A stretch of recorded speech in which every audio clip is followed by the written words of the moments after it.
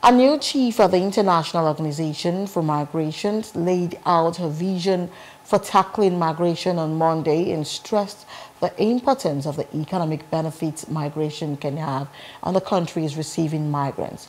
Speaking from Geneva, Amy Pope focused on the evidence that migration can boost economies by providing well-needed workers or new innovation.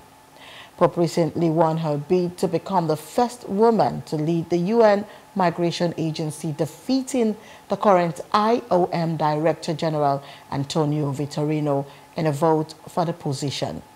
The organization has nearly 19,000 staff members working in 171 countries. The evidence is fairly overwhelming that migration actually benefits economies. And when you look at economies that have had a significant influx of migrants over the years, if you look at how they're performing in the future, we see overwhelmingly that people tend to be better off as a result of migration, whether it's because it's fueling innovation, it's fueling labor supply, whether it's fueling the renovation or revitalization of aging communities. Migration on the whole is a benefit. People are coming because they're getting jobs. And if there wasn't an economic opportunity for them to take advantage of on the other side, they wouldn't come.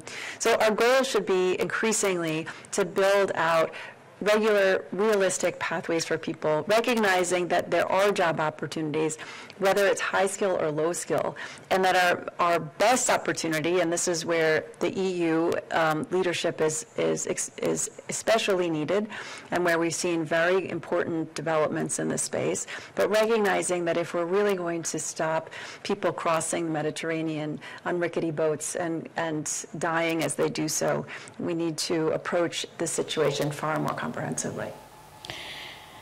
Hello, hope you enjoyed the news. Please do subscribe to our YouTube channel and don't forget to hit the notification button so you get notified about fresh news updates.